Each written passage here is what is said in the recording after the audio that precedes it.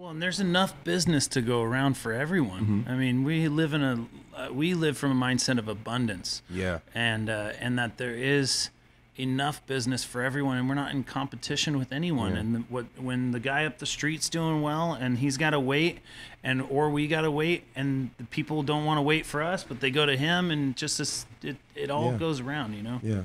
No, I love that you said abundance, right? You live in the mindset of abundance, not scarcity. That's something that I talk about on the podcast, and maybe for the listeners, it feels like I'm preaching to the choir, but for the new listeners who may not be familiar, right? It's, can you speak to what it means in the life of entrepreneurship? And especially, I love how I didn't feel like I had time in my daughter's life, right? So this financial freedom, I want to choose a life where I make my own schedule. I can call the shots while still being able to give back. Speak to that abundance that you have created for yourself and why it's so important for people to maybe aspire to the perspective and to the idea of living abundantly.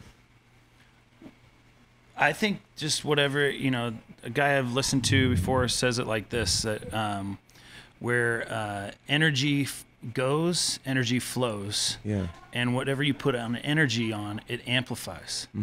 And so if I'm putting my energy on scarcity, I'm going to get more scarcity, right? And so to put my energy on that there is enough and to just come from that place 100%, then there will be enough, you know? And I think too, it kind of goes in a little bit deeper, is that we do that for every level. It's not just about the customers that come in, but it's about our staff, and giving to them that we want to see them improve, and we want to build them up to go on to the next part of their life, whether they stay with us for a long term or not. But we really develop our people to leave them better than when they arrived. And it's funny, I just told this story the other day, but I gave a project to one of my general manager at the time, who has since moved on. However, I just said, write down your goals. I want to know what your goals are that are, outside of this place and outside of. I can never think of a boss that would ever think to ask me that. And what's crazy is in the next 6 months, those goals came to light for her. Amazing. Because I think she put it out there, even though they kind of came at her in a roundabout way. But it was to move away. It was to move back to her hometown, and actually. It was a tragic incident that got her back there. However, she couldn't be happier to be there now and to just a new chapter of her life. And we couldn't be happier for her. And the way that she not only brought somebody in to replace her and train him and to pass that torch, it's just, it's that win-win scenario, that we're all in it together. So well, and it's that everything is circular. What goes around comes around. What you put in to your employees will come back to you. What you put into your community will come back to you. What have been maybe some of those biggest lessons, right? Because I hear about, it wasn't easy, or oh man, we're still learning, right? And if you're not learning, then what are you doing in this business, right? I don't think we'll ever fully know it all, and that's the beauty of the journey, right? But what have been some of the biggest lessons, especially that we can share maybe for people that are aspiring restaurant owners or entrepreneurs all in themselves as artists? What were some of these, or what are some of the biggest lessons that you guys are actively learning or have learned in this journey? I think we're actively still learning who we are, deep down, and really for as a business, putting those values, putting those purpose, the reason why we're here on paper, to then make it a part of our culture, right? There's always lessons to figure out how to hit people where they're at, reach people, to not let things get to you too much, to realize that it's just a situation, that let it go, all that kind of stuff. But what would you say? Well, especially with this year and everything that's been going on, is that we were doing really well and really very successful restaurant, and then something like 2020 happens, and that it's okay to reinvent yourself. That it's okay to not know.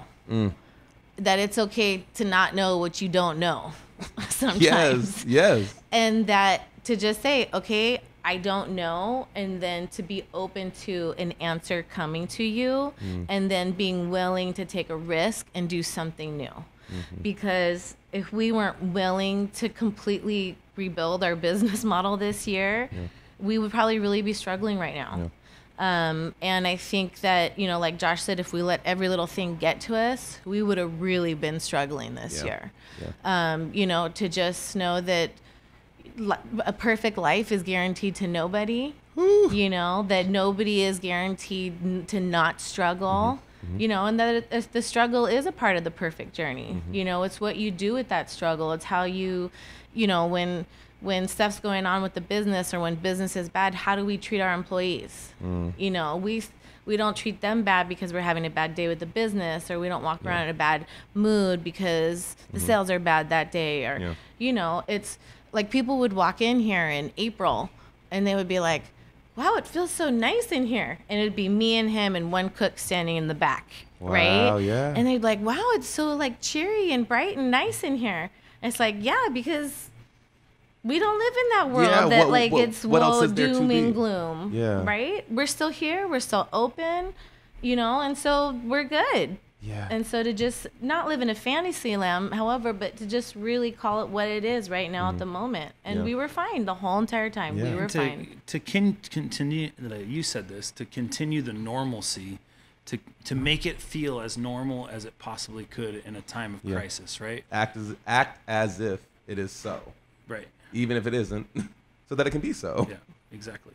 Well, I mean, I love that, right? Because I mean, I think about actually, I kind of coped.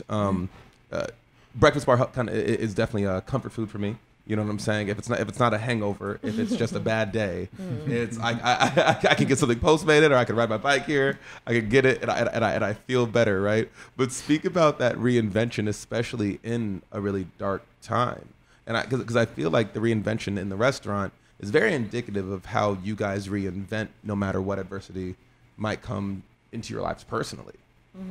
You know, it's funny. I wouldn't even classify it as reinvent. I would say get back to the basics and get back to who we are and why we're here. So that way that message can continue to shine through. And, you know, a lot of places in the restaurant industry are moving away from the full service model for financial reasons or whatever. And I think Pam and I have made a commitment that there's a real need for full service, no matter what, whenever you go out. A lot of people, if it's a quick lunch or whatever, sure, go to Chipotle, go to wherever you could grab your poke bowl, you know.